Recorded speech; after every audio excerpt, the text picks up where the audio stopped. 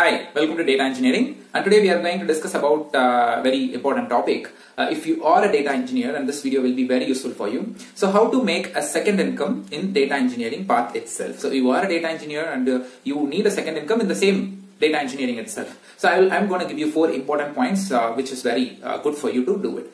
So in this video, whatever we are going to discuss, it's not a short term or something like within 7 days or in 28 days or in 2 weeks. It's not like that. So we're going to build a platform to make a second income. So it takes time for you. So whatever the 4 points which I'm going to tell you will take time, for sure it will take a time. So minimum 6 months to maximum 1 year it will take. And people who have less than 8 years of experience, this video will be very useful for you. And people who have more than 10 years of experience is also completely fine to have this video and to have such platforms build it for you. Okay, let's get into the topic. So the very first thing what I'm going to tell you is very familiar for you also. Try to write blogging and try to make vlogging. So when I say blogging, so you just have your own website or you just go to Google Blogger and create your own blog post and start writing some data engineering blogs or start writing some content, some tutorial, something like that. So after some time, you can integrate your website or Google Blogger with Google AdSense so that Google will advertise some ads in your website, and with that you can make money. Okay, so this is one thing. And second thing, when I say blogging, make blogging. Blogging means video blogging is called blogging. For example, making videos in YouTube. Okay, so you make videos in YouTube. Example, so if you take my channel Data Engineering, so for now, the current date, I have 86k subscribers, okay, and I used to get advertisements from Google AdSense, so I have videos, I integrated my YouTube channel with Google AdSense, now I'm getting more videos, I have more videos and I'm getting more ads on top of it, I'm making money for it. So now these two, blogging and vlogging, gives you money.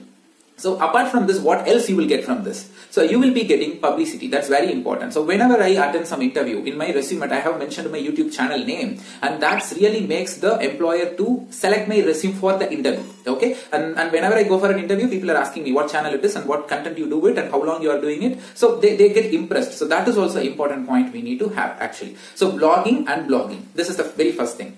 And the second point is freelancing. You have to make some freelancing things. For example, so there is some small startup which requires you some work like per hourly work or 1 day work or 2 weeks work, something like that. You can just pay for how many hours or how many days you've been with them. Imagine there is a request coming to your email asking for I need a Hadoop cluster to be set up and Hadoop cluster environment need to be created like 20 nodes. You just go there and create the cluster and get the money. Okay, so hardly you can charge for it. So freelancing is something like you can. There is an websites like freelance.com. elance.com, upwork.com. So I will just mention these websites in the description box. Just you can create your own freelancing profile. So freelancing is not only we can get only through these websites. Even if you take myself, like I'm getting a lot of freelancing work through my LinkedIn message. Okay, so even in your LinkedIn, if you have a LinkedIn profile, very great, and people used to approach you through LinkedIn also, even Facebook. Okay, so some people will ask you for work. You just do the work and you'll be get charged.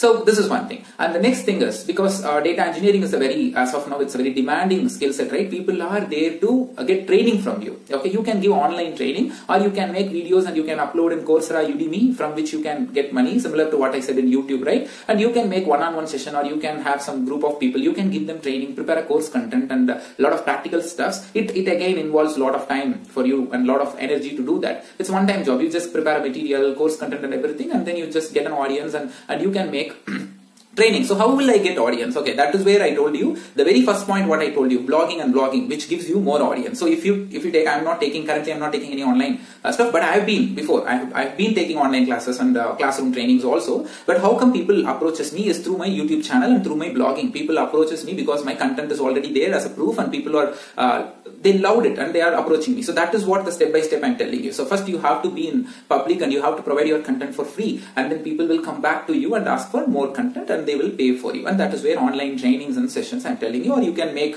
videos in online platforms like Udemy and Coursera also. And the last thing is you can take some seminars also. So there is some companies and universities and colleges, they will invite you as a guest and they will ask you to give 1 day seminar session, like theoretical, or 2 days of practical session. So for that they do for per day basis like 10k, 20k, something like that, based on the company and university. So this is also a kind of an income. So these 4 points, it's not whatever I told you, it's building a platform actually. Each points are interrelated. related, they are not only giving the money, it also giving you the fame, the publicity, which is very useful for our personal growth when we go for some interviews or some career change to a new company. So that is very important. So this is what the 4 points I just wanted to discuss with you. And thanks for watching. If you really like this video, please do subscribe my channel and forward this to your friends and colleagues. All the best. And if you have any doubts on creating this platform, just please approach me. My LinkedIn and my Instagram profile link is there. You can approach me at any time. Thanks for watching.